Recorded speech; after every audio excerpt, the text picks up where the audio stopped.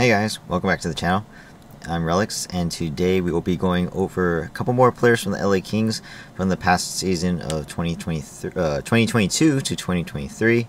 Going over what they did good, bad, and what they need to improve on going forward to help the Kings be a better team.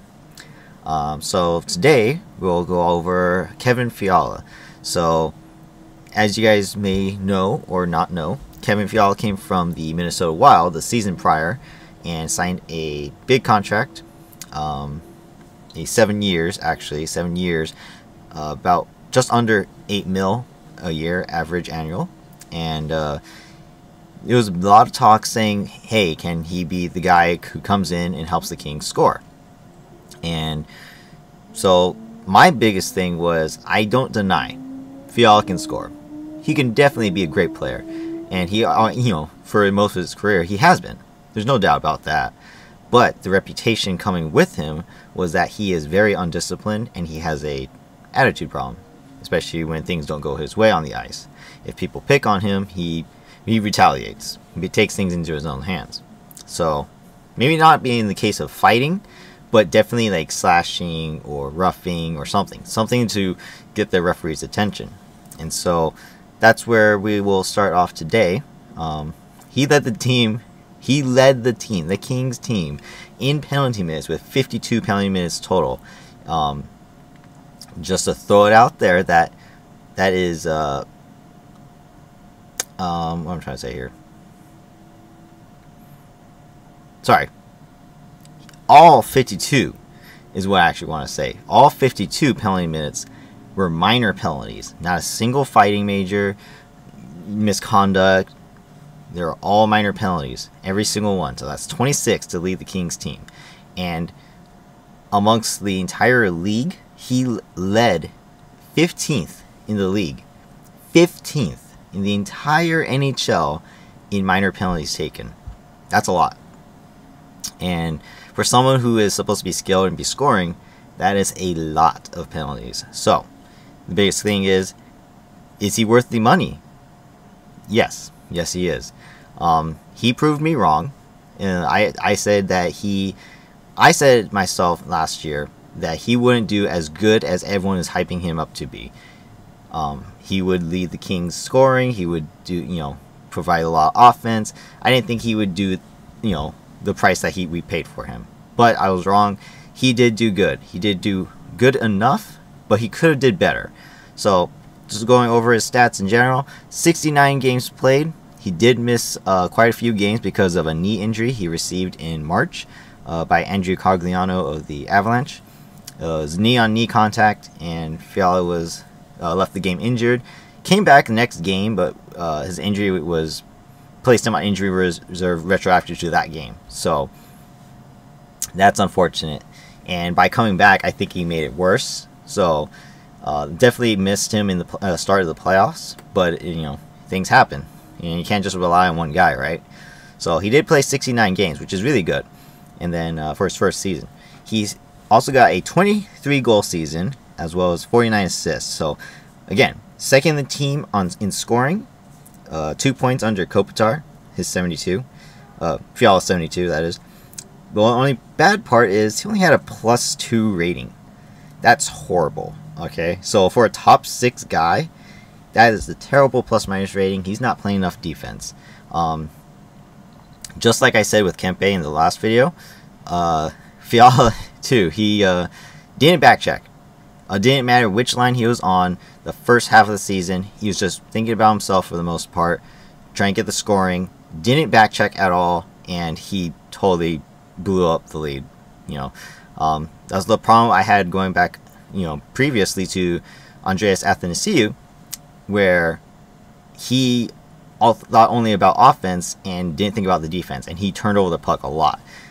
Fiala didn't necessarily turn over the puck, but he didn't back check, and so that led to a lot of goals against, where there's a lot of automatic rushes coming back into our defensive zone. So unfortunately, it didn't work out that way. But I will say, just like Kempe, Fiala did better though. Second half of the season, Fiala did better than Kempe did, improving his defensive status.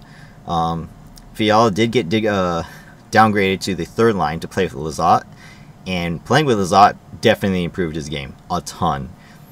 He also switched between the second and first line as well, but finally ended up on the first.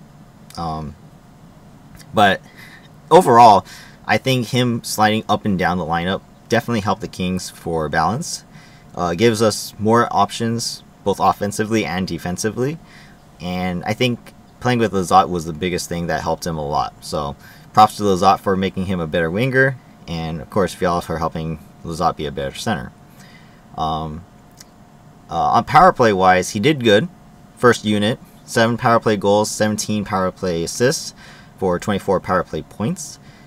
He did a really good job. Also had 2 game-winning goals on the season. He shows he can do dekes, a lot of good dekes, a lot of good things offensively from him. Good shot, you know, he knows how to move the puck around, and he has good vision too. He has made good passes. But like I said, the defense part of it just needs to improve a little bit, and you know, he'll be a lot better. And then stay disciplined. The only other guy who had more, you know, only other guy on the Kings who had a lot of penalties was Lizotte. He had 25 minor penalties to Lizotte, Fiala's 26. But unlike Fiala, Lizotte was drawing penalties as well. Lizotte was probably the Kings' best penalty drawer. He drew the most probably the most penalties on the team. Lizotte did. Fiala can't say the same. He's the one who was taking them, you know, purposely. So to me, that's where he needs to improve. But in general, I was proven wrong. Fiala played a great, you know, season, and I think if he keeps it up and stays healthy, of course, he could lead the team in scoring this year, as well as you know, just stay on the top 6 for sure. I mean, that's the projected, you know, lineup, is that he will be on the second line with Dubois as his winger, but we'll see what happens. Again, it's just projected. And then so that's Fiala's season. I do expect him maybe another 70-something point season. Nothing higher, but nothing less, really. And then going on to Viktor Arvidsson. He was probably one of the more consistent two-ways, I would say, as far as game-by-game basis. You know, we always think about, like, Kopi and Kempe. Like, Kopi's super defensive, okay? But he doesn't score all the time, offensively. Then you think of Kempe. He scores a lot, but he doesn't play defense. And I think Arvidsson fits the book for playing a decent two-way game, both offense and defense. The only problem is he's on the second line, where I felt like the second line got scored on way too much. They turned over the puck way too much. I don't blame Arvidsson as much as Deneau and Moore, and so his stats reflect that. And I think, you know, going forward, I think the whole second line, Arvidsson, Moore, and Deneau, they need to improve. But let's go over Arvidsson's stats real quick. He got 77 games played this season. He got 26 goals, which is great, 33 assists, and, you know, for 59 points. The only bad part was he got a -4. So, hold on a second. Oh yeah, so just to remind ourselves, Arvidsson actually got 4th in scoring on the team. And 24 penalty minutes, not too bad. A couple minors here and there, right? No big deal. Power play wise, he got 10 goals and 15 assists on the power play for 25 power play points. That's absolutely amazing, considering he played second unit and first unit. He moved up and down every now and then. I believe he finished the season on the first unit, though. He was the left wing with Kopi and Doughty on the points, and then Fiala and Kempe as bumper and shooter on the right side. So, as a right-hand shot, Arvidsson took the left side for the one-timers, and it left a lot of options for the power play. That was something I did like, but at the same time, you know, I didn't mind having Arvidsson play either unit. He was definitely not the reason why we got scored against, as far as shorthanded. But you know, I think he definitely played a strong offensive game this season, especially since he stayed healthy compared to the last season where he went injured into the playoffs. So yeah, that was really good. He was second most on the team with power play points, actually. And time on ice, 17:06, not bad. You know, he was second line, so that's really good minutes, actually. And considering he came off a season where he had surgery for a herniated disc, that's a really good recovery, I think. Again, I think if he plays just as well as he did, this past season, I think going forward, he's going to be playing most likely on the third line with Moore and Deneau again. Again, projected lineups, but if he does, I expect him to do another 50-point season, maybe 60. I don't know. Again, the Kings lineup is kind of questionable, but you have the pairings of Kopi and Kempe on top, Fiala and Dubois on the second, and then you got the whole second line moving down to the third line. If that's already the second line from the past couple seasons, just think what they can do on the third line, against third line players. So we'll see. The only flaw I had about Arvidsson's game was he loves to enter the zone hard and fast, and then do a super stop and spin out of it. And when he does that, he spins out too hard, slips, falls, and turns over the puck in the offensive zone. Then that leads to immediate rush going back. As far as that is concerned, if he could prevent that, or if anything, at least get the dump in before he falls over and turns over the puck, I think the Kings would, benefit from a lot more forecheck and probably put more offensive pressure on their opponents. But every time he fell over, it's like, oh, here it goes on his own, enters the zone, crosses the blue line, and then falls. And so I was really concerned that was like a huge detriment to the team. It happened multiple occasions. It was almost like every single game too. So if he can improve on that, improve his skating, I think he could definitely be a strong asset to the team going into the next year. Other than that, I honestly don't see any other flaws from him. Like I said, he may have had a -4, but amongst Moore and Deneau, he was definitely a stronger player. And I think if he keeps up his play, he'll be a plus this season, as well as another 20 goal scorer, another 50-point scorer, and who knows, maybe he can provide even more offense. Again, like I said, they're going to be playing the third line most likely, and with, not to say the league is weak or anything, but usually your first and second line are your strong lines.